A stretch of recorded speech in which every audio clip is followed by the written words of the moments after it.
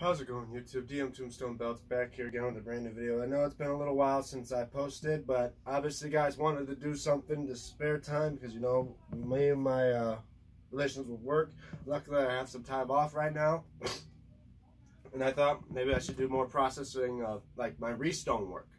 Like most of you probably know, or some of you don't know, like how do you do your restoning? Like how do you replace your like those stock stones that WWE shop belts have with quality like crystals, like Swarovski crystals or cubic zirconias? Well, for me, I get Swarovski crystals. I order them online on either mostly eBay, where you can probably get their variations. First off, before you start any restone process, I'm pretty sure you hear this many times from previous people that did restoning. Hold on. Is first, know your belts. Basically, feel free to take the chance. Like if you're not, like you feel comfortable doing what you're doing first with the restone work of your belts. Because if you don't feel comfortable doing it, I say don't do it, because chances are you can mess up your belt and there's no coming back from that.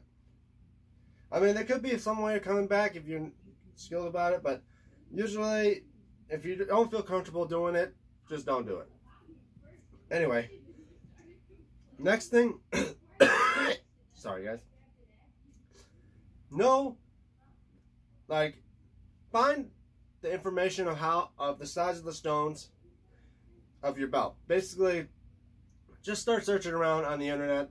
Surely some people have restone belts probably don't tell you everything about their restone work because it's their own personal stuff, and basically if you learned out what they use, chances are when you start doing it, it makes them lose their business. So obviously they're not going to come out online and tell you the stones themselves. I only remember seeing one video on YouTube about someone restoning a WWE Championship belt, and I only heard certain size of stones. Now that video I don't see up on YouTube anymore, so now I got to remember every belt, every size of stone that the WWE belt has.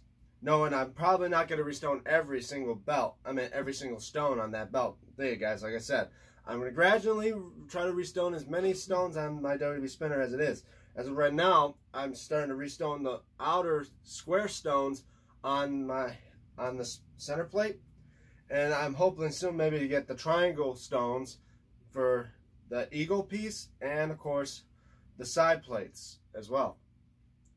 And eventually I may end up having everything restoned except the maybe I think 1 or 2 millimeter size stones that are for the WWE logo itself and the word champ. But in the meantime, maybe I should also show you my process of how I restone belts. So I got my plate right here. I've already replaced all the stones except maybe these ones up top. Also know the amount of stones you need as well. Like I counted, looks like maybe about 80 stones just for these themselves. And I bought a pack of clear 4mm square crystals, and I think I have enough just to do the whole band, and maybe even replace that top, these two tops. Like literally I can show you right now the difference between, try to get out of the light, between the stock stone, which is that one right there, and the Swarovski crystals that are right underneath it. Obviously, it's hard to tell from this lighting, so I'm gonna, sorry guys, I wasn't prepared for this. I'm gonna take a flashlight and try to clearly see, like how you see that is just how some of the stones just sparkle. And that one stone, see there's a bit of rainbow off that one crystal right there. But all you see off the stock stone, it'll just be white. And that's not what the belt stones are on TV.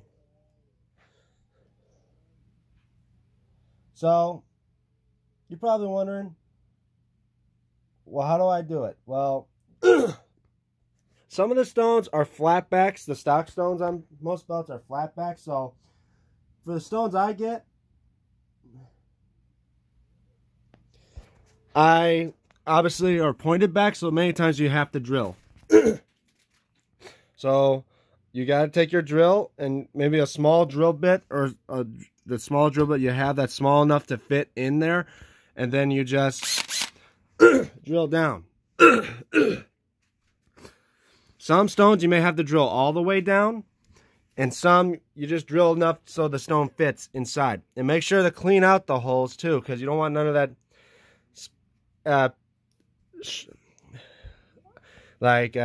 don't know, bit of flux, or I don't know what they call it, but any debris of metal left in the hole, because it could make the stone not placed incorrectly.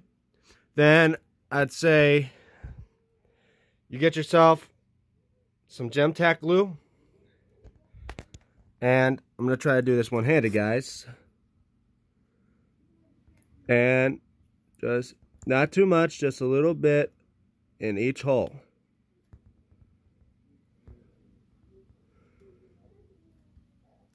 Enough could go a long way. And note, if you do drill a hole deep into, if you do drill a hole through the plate, I just say make sure you at least put enough glue that it'll at least hold. Oh, sorry guys, my finger was covering. Trying to do this without, I don't have a stand, guys, so make sure you at least glue around the perimeter of the hole you drilled, or at least put enough glue in there so it doesn't fall out. Because I don't think this type of glue can hold these stones as well. I mean, unless you're just putting the belt on display, then all means it's good. Okay, I got my stones out, and I'm going to take a pair of tweezers because it's quite delicate work. Then I'm going to try to, make sure you and carefully place the stone into the hole and lightly tap it down to make it level. And obviously, yeah, it's a square stone in a round hole, so you may have to fiddle around with it a little bit. Okay, that looks good enough. Sorry about that, guys. Now, there we go. Oh, not showing you the process. Silly me. All right. Another stone. I gotta get a stand, guys. I know, I'm sorry.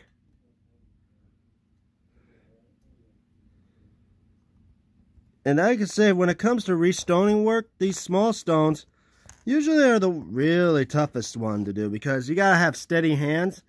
And I can say, when I do this, I'm gonna admit my hands are a little bit shaky when I do this. All right, now, you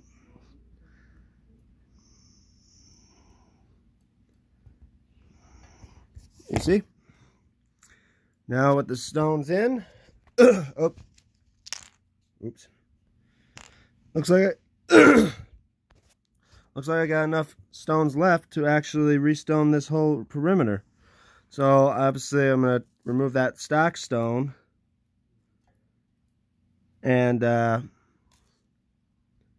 replace it with the Swarovski crystal.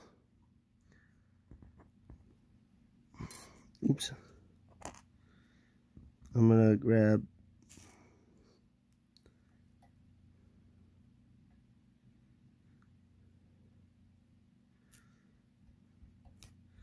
and there we go, guys. Now obviously you let your belt, you let the stones, you give their stones time to dry. I mean, at least, you know, the glue to dry so the stones stay in place. And next you know, you put the belt back together, and there you go. You get a perfectly good, shiny, sparkly belt.